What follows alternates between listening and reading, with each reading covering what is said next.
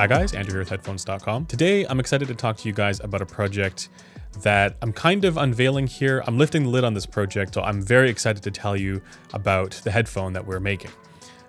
Now, over the coming months, I aim to give more regular updates on this project and talk to you guys about how things are progressing. It turns out that making a headphone from the ground up is an extremely time-consuming process, and while I've already put in countless hours into this project, I expect I'll still be working on this for a while. But in today's video, I mainly wanted to talk about why we're doing this.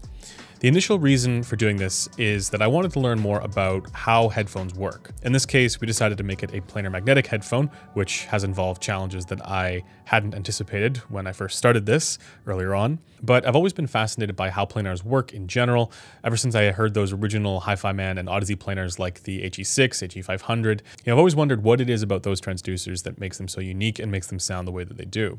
So I'm treating this as an opportunity to find out. The next reason for doing this is to create something that sounds great. I've said in the past that there's no such thing as the perfect headphone and that they can always be improved. And that's also why I tend to EQ things, but that's a different topic. You guys we'll talk about that another time. But this is a chance for me to make something suitable for how picky I am when it comes to sound quality. Now, beyond the tuning, there's also the question of technicalities or any of the subjective stuff, like what audiophiles like myself call detail and all that stuff.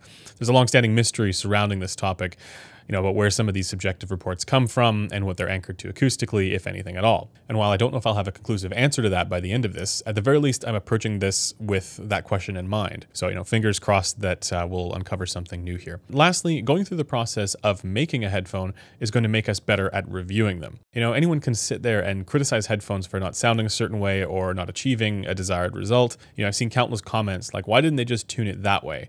Or why didn't they do it like this? It's not always understood what's possible acoustically or what goes into actually achieving the results that would be desirable. And so the primary goal for me with this project has been to better understand what goes into making a headphone, and that's not just to do with the acoustic stuff, but also the more difficult and often unspoken challenges of all the rest of what goes into it.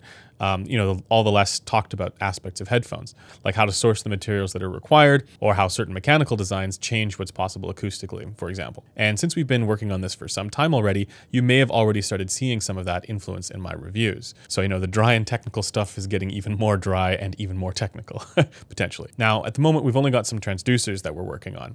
So there's no actual thing that resembles a headphone yet for me to show you, or at least nothing that I'm ready to show you.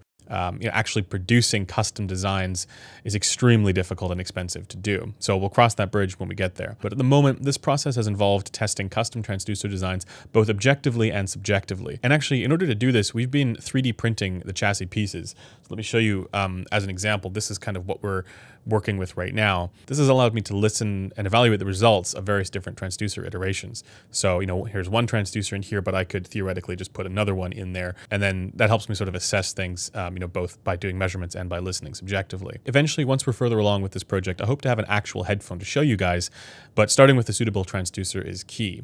So really, this is currently just in the transducer design and development stage, and it'll require a lot more iteration to settle on something that achieves the kind of sound that I'm happy with. And as I mentioned, we've already done a number of iterations, as you can see, here. So just so you can see, there are actually custom transducers here. These don't exist anywhere else in a headphone. And actually, it would have been a lot easier to just, pick a transducer that already existed out there and then work with that one.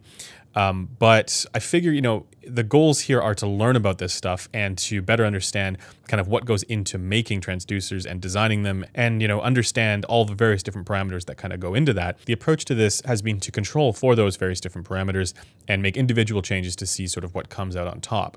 And I've got a number of specific goals for the transducer in mind, and I'll talk about those in an upcoming video where I get a little bit more in depth on the specifics of this. But I will say that as of right now, we've already gone through a few of them, like for example, double-sided versus single-sided magnet arrays, as well as different diaphragm materials, and it has yielded some very interesting results.